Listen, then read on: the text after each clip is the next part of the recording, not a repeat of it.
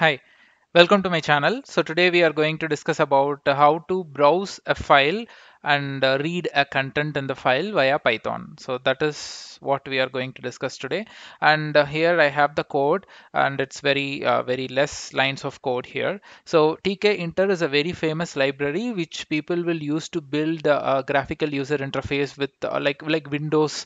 Like you have some a GUI with window, like you can create application like registration form, login form, and even you can create notepad, or even you can create any kind of window applications with Tkinter library. So I'm just importing the respective libraries which is required, and also I'm importing the file dialog package because I'm going to open a file here. So I just import ask open file function as well, and you have to create an instance for the Tkinter. So I created in this line, and geometry is like the window gets opened with some geometric, like the width and height. So that is what I'm the x and y. So that is what I'm giving here, the geometry.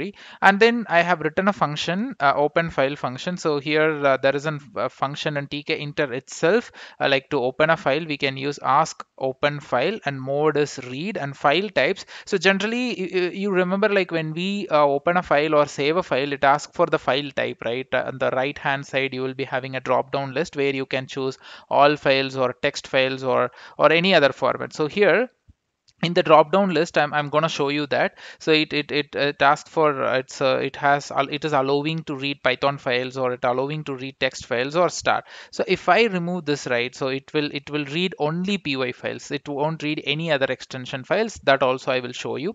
And if file is not none, that means the file, it has file, so the file exists. So in that case it has to read the file, and then it has to print the content in the console. Okay, so not in the GUI. So the next, I'm creating the actual command here. So I'm creating a button where the text is open, and then command is lambda colon open file. So I'm using the lambda function to execute this open file within the command operation of the button. Okay, so if you just want to just browse a file, but I don't want to open, if you think in that way, you can remove this piece and you can just add browse file. There is a function already exists, the command, so you can give that, so the tkinter will browse a file, but it will not read and show you the content. So here I just want to browse a file, and then I want to read the content, and then I'm just packing this.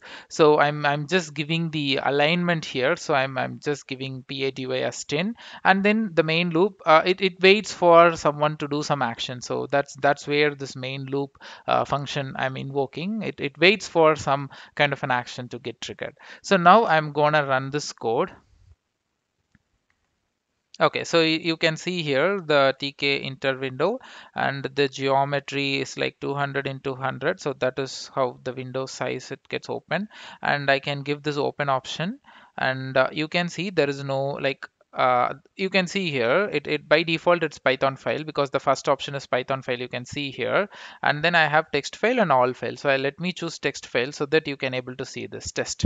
So I'll just open it, and here you can see hi hello, that is what the content I have in the text file. So and then I will close this so that the loop will get the loop will get complete. This is the main loop, this will get complete. So if I remove this things, so it will accept only Python files. Let me show you that. So I'm gonna run this code once again. Okay, so open, and here I can't see any other options because I have removed it. Okay, so you can add as much as extension possible, or you can restrict some extensions also. So thanks for watching my video, and in upcoming video I'm gonna show you how to build a notepad application like step by step. So just stay in touch with my channel, and please do subscribe channel and forward this to your friends and colleagues. So thanks for watching.